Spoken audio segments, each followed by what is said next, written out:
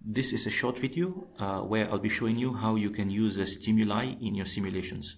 So let's say we have a circuit like this one here, and we would like to maybe apply some voltage here and measure the voltage here. Usually the common way you would do this in most other types of simulators is you use a voltage here and then you measure the voltage here.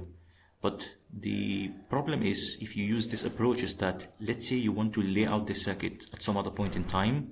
Obviously you will not be including the voltage sources in the layout, and after you lay out you will want to do something like a layout versus schematics. And if you have a voltage source here and the voltage source is not present in the layout, then the layout and schematic will never match. So one of the ways you can avoid having this issue is by using stimuli. Using stimuli means that you instead of having the voltage sources directly connected to these nodes, the voltage sources will be present only in the test bench. So the way we do this, and of course this means that your layout and schematic will always match, provided that you do your layout correctly. So one of the ways you can do this is by using the stimuli idea, as I told you. So the first thing you do is you have to make these things like pins and something like that. So let's start with the pins. So this is my gate. I'd like to give it a pin called G. Let's say G for my what's called the gate. So it's a pit. I give it an input, so I can attach it here. Now this guy is my output, so I'm going to give it just the name as out and switch this guy to OUT, then apply this guy here.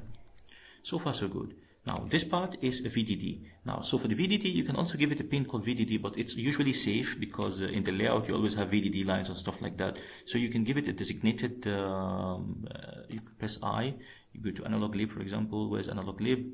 Then you can do something like VDD. There's already a designated one which is safe to use, for example, in the layout, and you can do something like this. So right now we have our circuit designed. We have created pins, and now we have VDD here. Let's do a check. Hopefully everything is connected properly. So now everything has been connected. As I said, if you want to, for all other types of simulators, you would usually have to apply a voltage source here to simulate this thing, but this is usually not a good idea if you are planning to do layout. So we can go now create an AD Explorer. We create a new one because we don't already have one yet, and then we can do a sweep. So now we have a MOS sweep. So what do we want to do? We can come here, for example, analysis. Let's create a DC sweep. We would like to sweep the gate voltage. Sweeping the gate voltage on the x-axis, and then we see the output of the drain. So come here, and then we can do something like save DC point or whatever. Then okay, so far I forgot to do this. Before I do that, let's okay, first of all, let's try to add what do we want to plot. I would like to plot this guy. Very good. Now I come here. It's already here, it's done. So this is, let's say, call it, let's say, V out. So this part is nice. Next step is, okay, as I was telling you just now, we have to apply stimuli here. We have to set this voltage to be something. We have to set this guy to be something else. We have this as VDD, as the VDD that we're using, which is like, for this process, maybe 1 volt. So this, you see this button here is called the stimuli. You can click on it. I think you can find it somewhere here. Okay, also here in setup stimuli. So you click on it, stimuli. Now for the stimuli, you can see that we have this part, we have two parts. This part is called stimuli authoring, and then something else. Now, if you've used another type of, let's say, ADEL instead of ADE Maestro, it has a different form. This one, it's a little bit confusing the first time you use it because it's not as simple to use as the stimuli form in ADEL, where it's basically very simple, it's very intuitive here, because I think they wanted to have the possibility of saving stimuli and reusing them, so the form is slightly more complicated. But anyway, the point here is to explain how it works. So we have to start that we want to create a stimuli. So let's call the first stimuli, I want to give it, let's say, supply voltage. You give it the name here. Notice first of all that authoring is set to on. This is because we want to create a new stimulus source. So stimuli, we can supply voltage. Now the VDD obviously is supposed to be a DC source.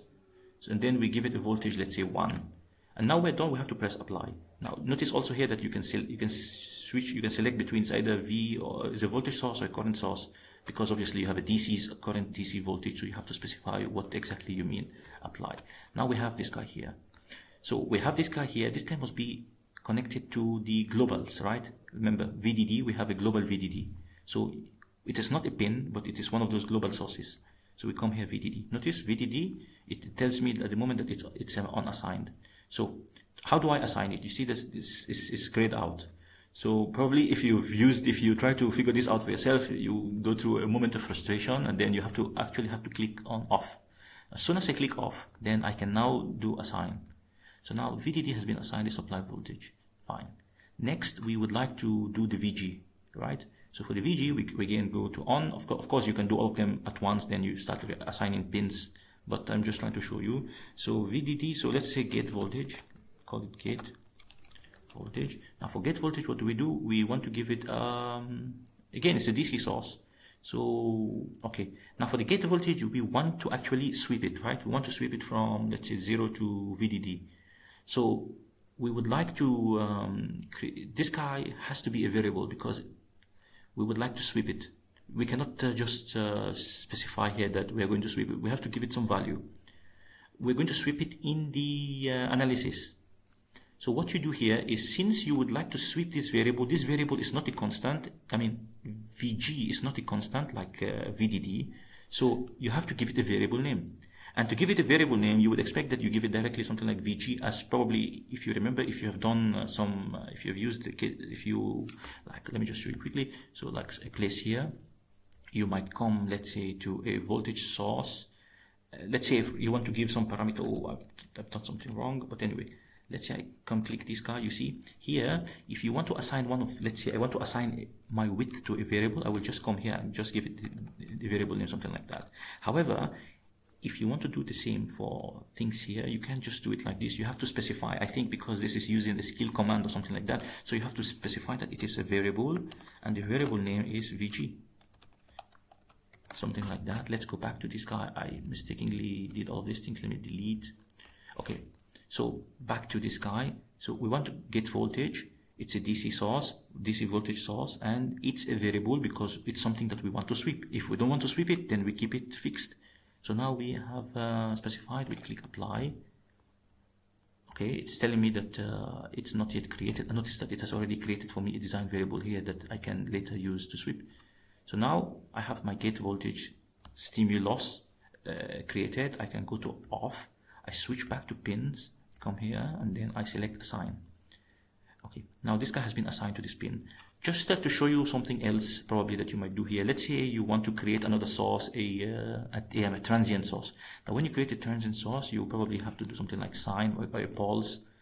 Then you can do all of this fancy stuff here. You give it a delay time or what of these things. Now for these types of sources which are transient time, you see this show transient waveforms, you can click show. You can specify how long you want this transient to run for, so that you can add a couple of transient sources. Maybe you can define different types of combinations of transient sources, and then you can combine them together and apply them to some node and something like that. So you can do all of this fancy stuff here. And when you do all of these things, you can always preview the waveform before you do simulation with this button here. This is just to show you that this option is available. Anyway, let's go back to hide. Okay, now we are done with the how do you call it, with the stimuli. The next thing is, of course, you have to, because when you do a simulation, this guy has to have some default value, like the default value. Usually when you run a simulation, the tool will always try to find the DC operating point. Now, to find the DC operating point, it has to know it has to know the values of the gate and all of these things. So this one, you tell it that, okay, use this for the default value. It doesn't really matter here what you use. Usually, it doesn't really matter, because after that, it will start. It will use that as a starting guess for the simulations. So now we want to do an analysis. Remember, I told you we want to sweep the gate voltage and see the output here. So what we do is we come to analysis, we specify DC. I would like to save the DC operating point. Remember, the DC operating point is the first thing that the simulation does. It solves the circuit initially, finds some initial state, and then from that state it uses it to progressively solve for other operating points in the circuit as you're sweeping your variables. So we want to actually sweep a design variable. Remember, it's VG. You can write it here, or you can just specify. Okay, see, I see VG here. Nice. So I'd like to start from, let's say, from 0 volts. let's go to, so this is, I don't know, maybe let's use 1. I don't know, 1, yes. A linear, let's go to 0.01. So I'm sweeping it from 0 to 1 with a step size of 0.01. I click apply, okay. So now this guy is already set. And the next thing to do is, let me see if I have currently added. First of all, let me just make sure what I'm using here. I'm using an NMOS VTH.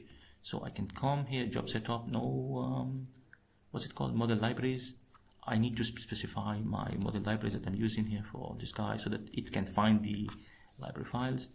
And then I usually do this to make my life a little bit faster. I can click OK. So these parts are not really necessary, just to make life a bit faster. So now everything is set up. I can run the simulation like this. Oh, I forgot to click on these things. So basically, we're not going to see any. Okay, run one more time. So now we run this guy, and hopefully, if everything has been done properly, we get this. So this is currently not working. So which means that probably, let's see, maybe my VDD is not connected correctly. Supply voltage VDD. Okay, for some reason, probably I forgot to assign G here. Wow. So remember, we forgot to do this part. So we click on assign G. Yeah, I guess I didn't do that. So whatever. Let's see for the global pins. I don't know what happened. I'm surprised. Like I don't know why it. But anyway, do this again one more time, supply voltage, then now it should work. Really, I don't know why it did not save the first time, but it should have saved.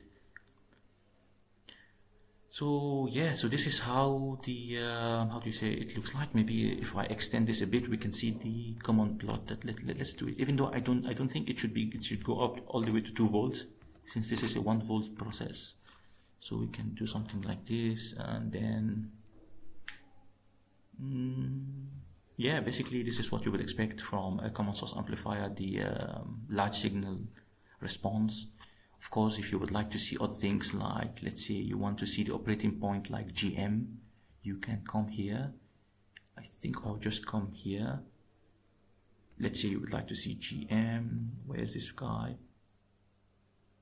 Edit variables. Is it variables? I'm completely, I don't know why I feel, okay, I think this is the part. I would like to see operation point parameter. Yes. I think it's called M0 maybe. Okay, maybe we can click on this. Click on this, come here, we get M0.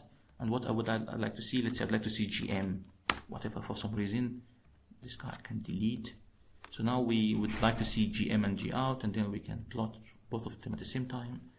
Then we can see the plots of these things. Let's see. Okay, nice.